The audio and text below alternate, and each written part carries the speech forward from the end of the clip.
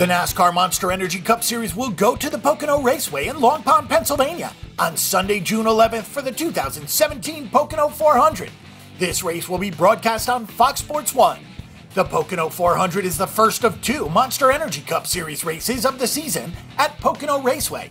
It was first run in 1982 when it was a 500-mile race. In 2012, it was taken down to 400 miles, and it seems to have gotten a great response from the drivers and the fans alike who felt the race was getting too long.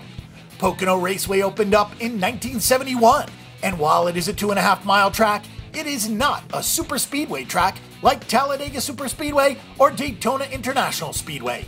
It is more like the Indianapolis Motor Speedway in that it is a large track, but it is not as fast as Talladega and Daytona, and it is not shaped like an oval, but like a triangle, and in fact it has 3 turns. Turn 1 has 14 degrees of banking, while Turn 2 is banked at 9 degrees and is similar to the tunnel turn at Indianapolis. Turn 3 is banked at 6 degrees and is similar to the Milwaukee Mile, and it makes things very difficult to set up cars to be perfect through all 3 turns. Restrictor plates are not needed at Pocono, despite it being a 2.5-mile track, and it is very wide as cars can go 5 wide through the turns, but some drivers say that Pocono is more like a road course.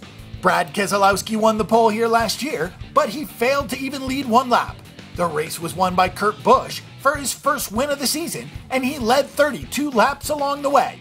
Next was Dale Earnhardt Jr., who was followed by Keselowski, Chase Elliott, who led a race-high 51 laps, and Joey Logano. This race was postponed until Monday, as the rain would not cooperate with the NASCAR schedule on Sunday.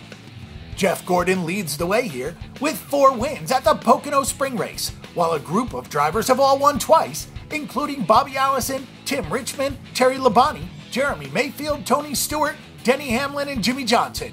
Before Kurt Busch took the title last year, it was Martin Truex Jr. winning in 2015, Dale Earnhardt Jr. in 2014, Jimmy Johnson in 2013, and Joey Logano in 2012.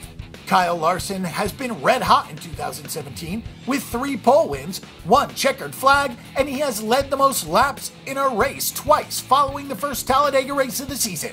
He has an average finish of 8.0 in 3 starts in this race, finishing in the top 10 twice, and he finished 11th here last year. For our prediction, look for the number 42 to head to victory lane for this event. If you'd like to bet on motorsports including NASCAR, IndyCar, Formula 1, and more, there are 2 different ways to bet. You can bet on the outright winner of a race or the series, and you can bet on who will win each individual driver matchup. You can place a bet on the winner of a race by clicking on Motorsports, then on NASCAR, IndyCar, or Formula 1, then on Futures or Pick Winner prior to the race, and there you will find a list of drivers to bet on. If a driver is listed at positive odds of, for example, plus 750, that means you could win $750 by placing a $100 wager on that driver. A positive sign usually indicates somewhat of an underdog, but rarely will you see any negative odds on a driver to win a race. If you do have a driver with a negative sign in front of their odds, for example, odds of minus 150, that means that they are a favorite to win, and you would have to bet $150 on that driver to win 100. The second way to bet on motorsports is driver matchups between 2 drivers, where you only have to choose who will win the matchup between the 2 listed. Sometimes one driver may be favored over the other, indicated by negative odds, or the odds could be even on the drivers.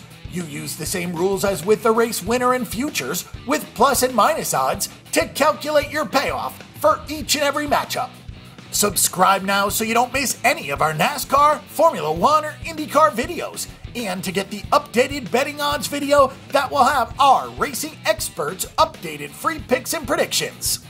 Click over now to check out all the motorsports odds on the board, including Formula 1, NASCAR, IndyCar, and more. Make a few wagers at betdsi.com and enjoy the race.